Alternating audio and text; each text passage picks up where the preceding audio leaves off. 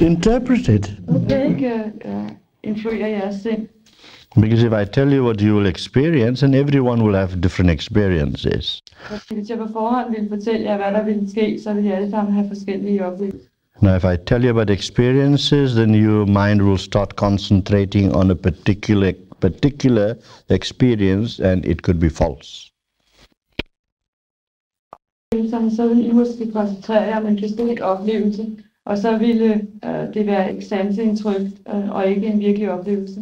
That is why I shall not tell you what experience you have, but tomorrow morning we can have a small discussion about your experiences. Det er grunden til, at jeg ikke vil fortælle jer om oplevelserne nu, men i morgen tidlig kan vi få en lille snak om, hvad det er.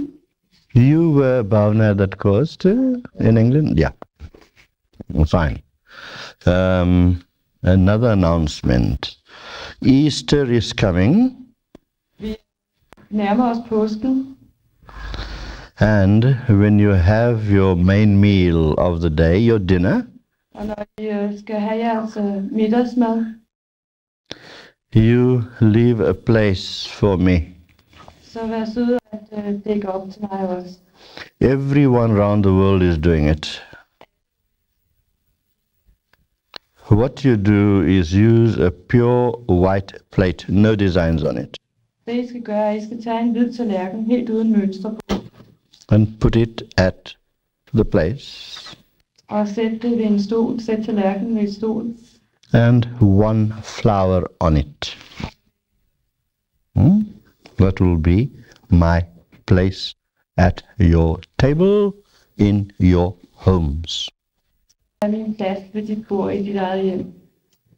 Before eating, meditate for about 15 minutes. Før I sætter jer til at spise, så mediterer I kvarters tid. And you will see what will happen. Okay? Right. That is on Easter Sunday. Og det er altså på påskesøndagen. Det står i øvrigt også i nyhedsbrevet, hvis jeg skulle glemme det bagefter. Easter Sunday. Huh? Fine. It's a very, very holy day, very important day. Det er en meget særlig dag, en meget hellig dag. Good. Now, what shall I speak about today? Dagens spørgsmål.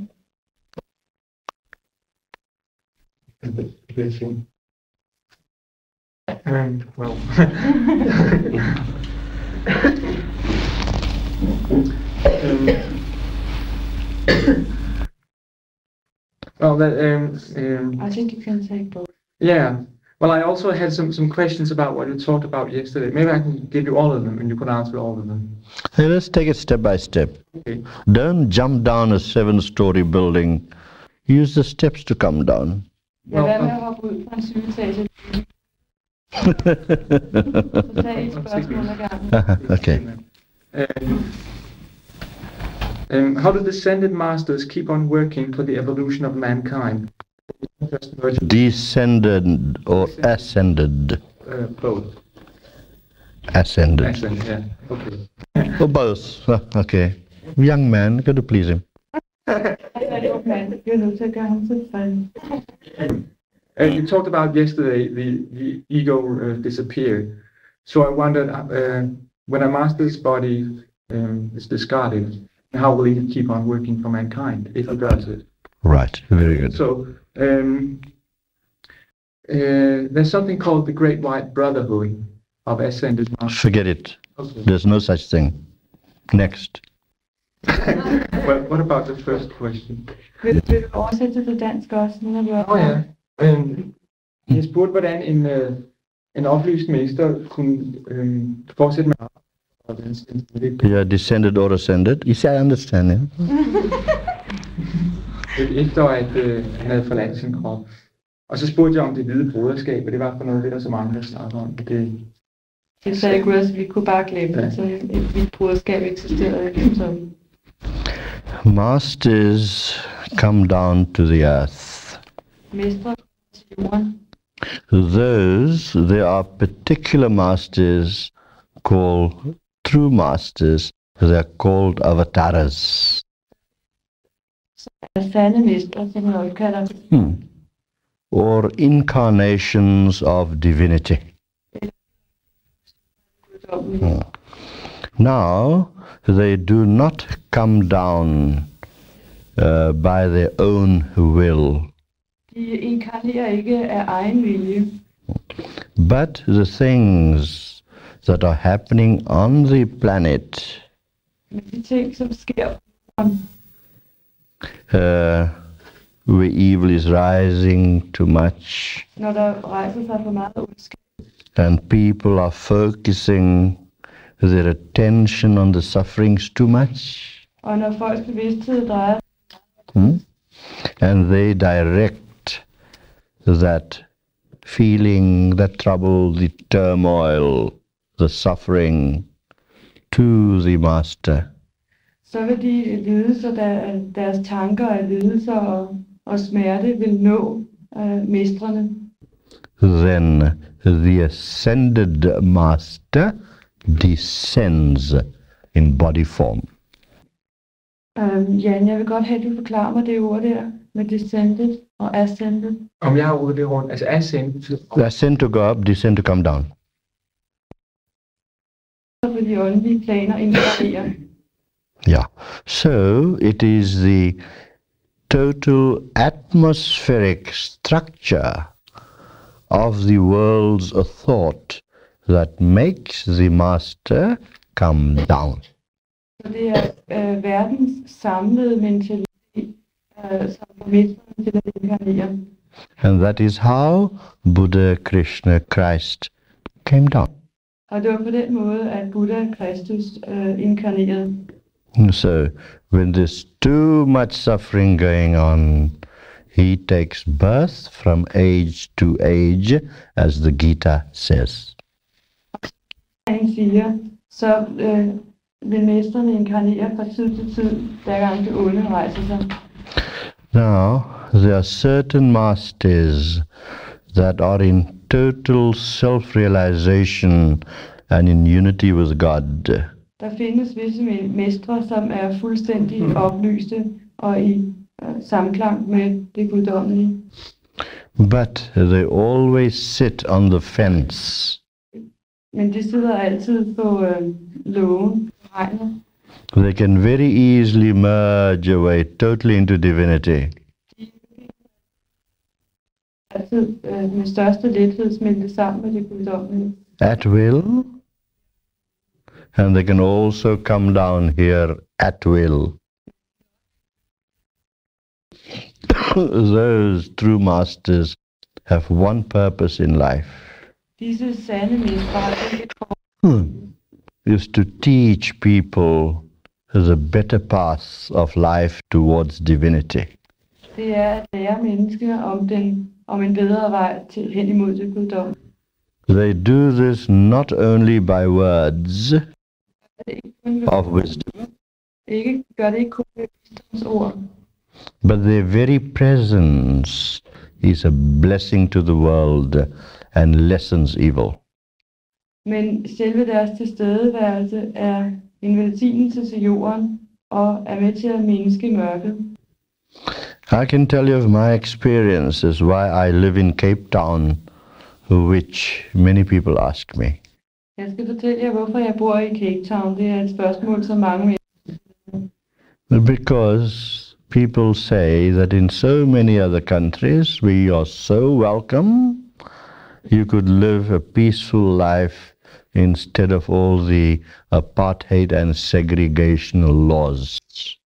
Og mange mennesker siger til mig, hvorfor flytter du ikke til et andet land? For eksempel, hvor vi bor, hvor du er så meget mere velkommen. Hvor du bor, er der jo apartheidstyre, og der er racediskrimination. I stay in South Africa for one main purpose. For et eneste formål. And thanks to the grace of God that I have been able to prevent a lot of bloodshed. Og takket være Guds nåde har jeg været i stand til at forhindre en masse blodsudgivelse. The black people in South Africa are 5 to 1 white. Den sorte befolkning i Afrika er i størrelsesforholdet 5 mod 1 hvid. Now if you study the history of the all of Africa, Man studerer hele Afrikas historie. you will find in all these other countries, like Uganda, the Congo, Tanzania, and others, Zimbabwe, all had rivers of blood flowing. Så vil man se, at i de forskellige lande i Afrika, at de alle sammen har haft store blodsudgydelser. In South Africa, there has been skirmishes, I Sydafrika, little fights, little riots, slagsmål, but not the bloodshed that is in the other countries. men ikke den samme blodsudgydelse, som finder sted i de andre lande. So, I am in the position of sending forth energies and negotiating with the higher-ups to prevent this. Så jeg er i stand til at sende energier ud og forhandle med de høje herrer for at undgå disse blodsudgydelser. Good. And knowing the higher-ups from the cabinet governmental level, there are a lot of things that I was able to achieve. Jeg kender en hel del af de mennesker, som styrer landet i afdelingerne, så har jeg været i stand til at være med til at ændre en del af tingene der. For example, I give you one example. In Durban, which is 1,300 miles away from Cape Town, Jeg skal give jer et eksempel. For eksempel i Durban, som er 30 mil fra Cape Town. the government passed a law, the Afrikaner government, Der udstedte den afrikanske regering en that all the people that had Indian people that had businesses in the Grey Street area, mænd, som var i det, man kalder de grå gaders område. a whole big complex, which is just off the high-class European shopping area. Det stod op til det europæiske højklasse miljø. Now these Indians that came to South Africa started as workers in the sugar cane fields.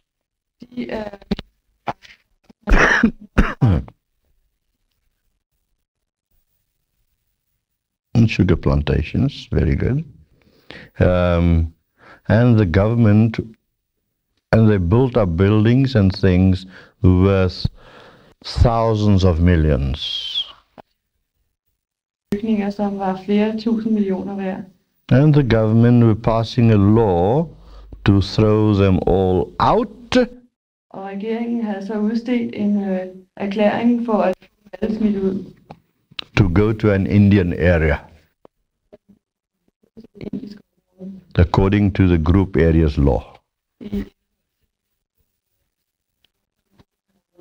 So I took a deputation to the ministers in power, Minister of Home Affairs, Minister of Economics, Minister of this, that,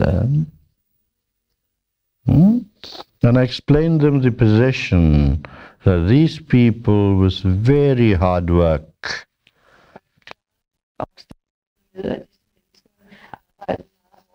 have built up this area,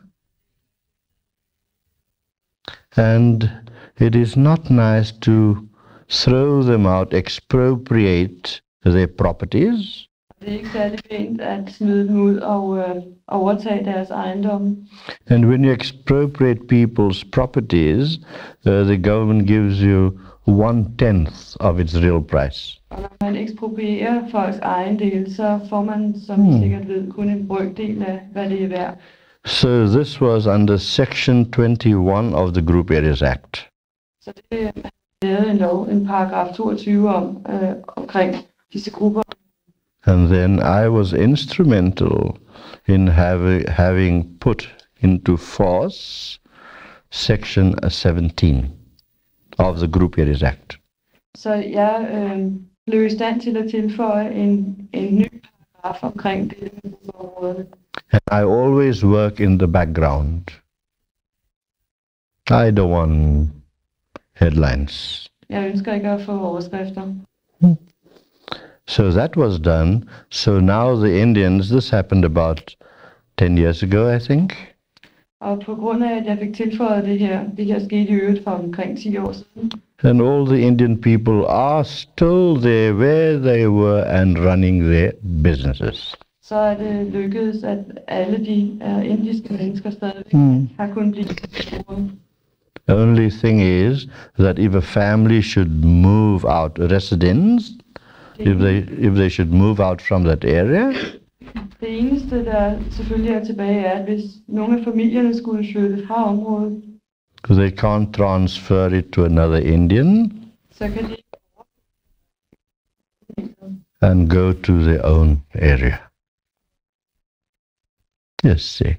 So here, millions and millions and millions of people's hard-earned money was saved.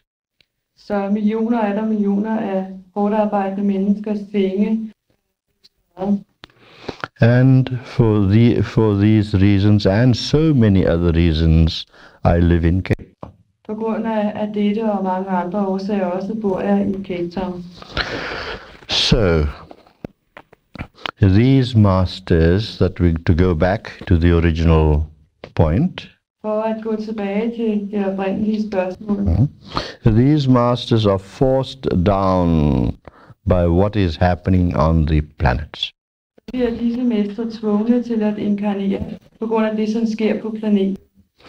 They know that they are going into deep suffering. De ved, at når de inkarnerer, vil komme igennem megen lidelse. And it is not only their personal suffering, but they suffer because of the suffering of others. Det er ikke så meget deres personlige lidelser, som at de lider på grund af andres lidelser. Yes.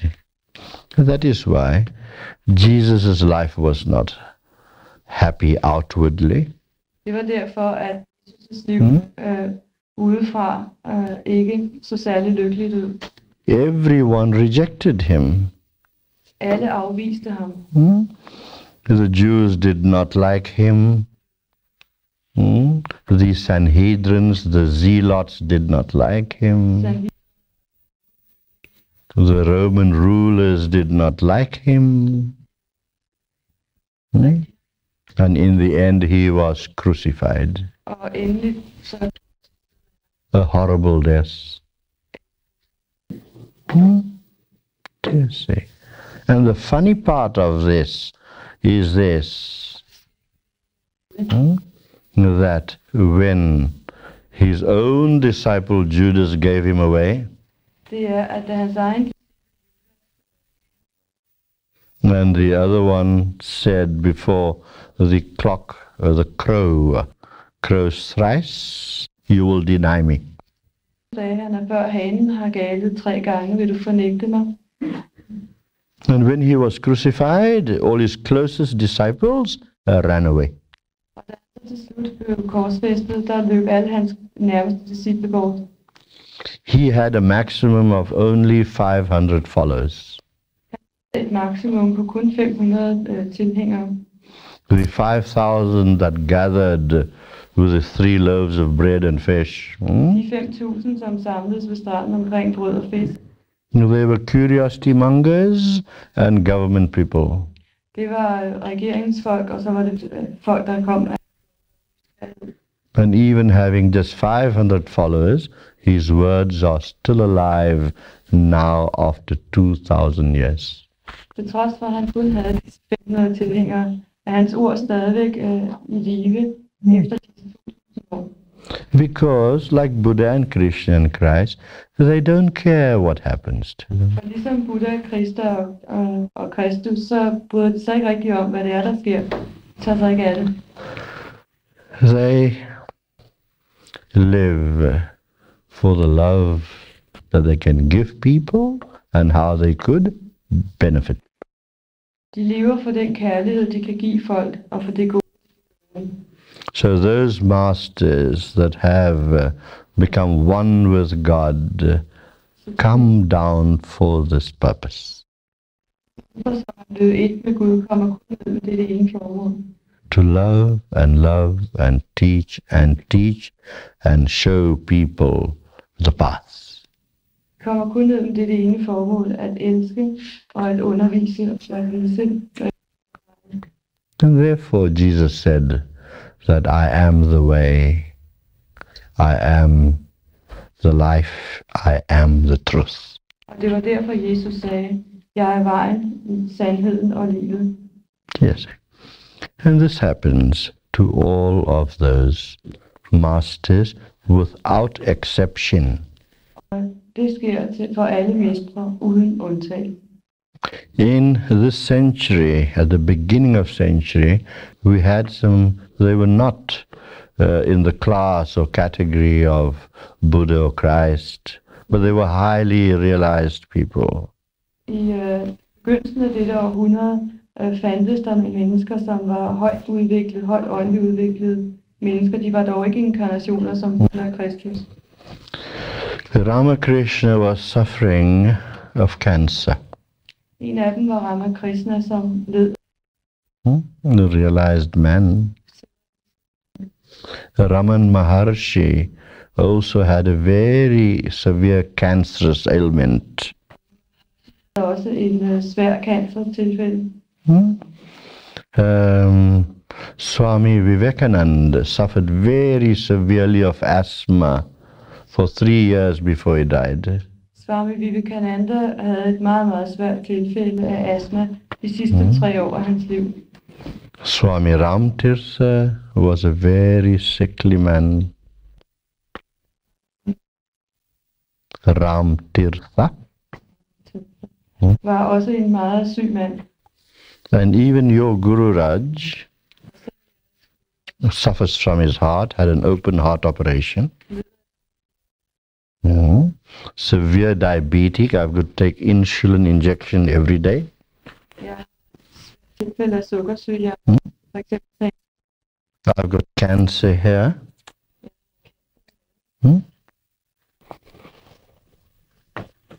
But these true masters never think of themselves.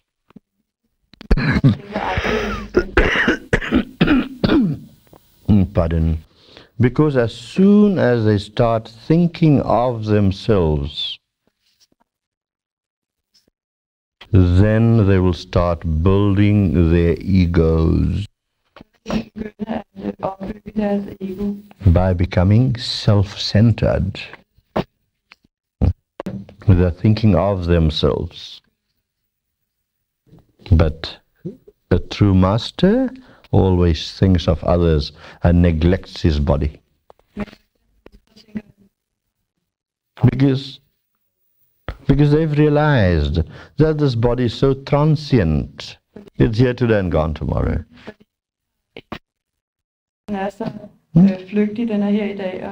Who wants to think about something that is a flash? They're always thinking of that which is eternal, the eternal spirit. Now, if true masters put their thoughts to themselves, then their spiritual energy which they send out will be blocked. Hvis sande mestre begynder at blive selvcentreret og tænke på sig selv, så vil der ske det, at den strøm af energi. Like in last night's chart we drew here, I showed you how the ego has to be blotted away, or annihilated, or sublimated, or whatever you want to. Sådan som jeg også sagde det i går, da jeg viste jer tavlen med, at egoet bliver nødt til at blive undertrykt, eller rettere sagt renset ud. So that the superconscious mind and the conscious, pure consciousness could flow out of them to others to help them. Sådan at den rene bevidsthed, eller det superbevidste, kan flyde ud af frit til andre for at hjælpe dem. Many people do not realize consciously what great benefits they receive. Mange mennesker er i virkeligheden ikke, har i virkeligheden ikke indset, hvilke store gave de har modtaget. By even just being in the presence of a true master. It is not only the words you hear from me, the words of wisdom and understanding. Det er ikke kun de visdomsord og den forståelse, jeg and seeing things from a different perspective. But also the spiritual force that a true master keeps on emanating and sending forth to all those that come near him. Men det er også det at være i tilstedeværelsen af den åndelige energi, som han sender frem, og som alle modtager. You can ask these people that are close to me, like in England, America, here, everywhere, that any stranger I would meet, I would put a smile on his face, make him happy, just by a few words. I kan spørge hver eneste af dem, som står mig nær her, Danmark og alle over hele kloden, at hver eneste fremmede, jeg har mødt, har altid forladt mig med et smil. Bare ved at fortælle ham et par ord, sige et par ord til ham. Yes, and when you flow, the self-realized person, when he flows with the force of the superconscious level, og når den selvrealiserede mand begynder at flyde med det superbevidste niveau, everything he wants, he just thinks of a little, and it just comes right. Så alt, hvad han overhovedet behøver han blot at tænke på, og så sker det. Yeah. For example, I applied for my Danish visa in London. For eksempel så ansøgte jeg mit danske. And normally it takes 4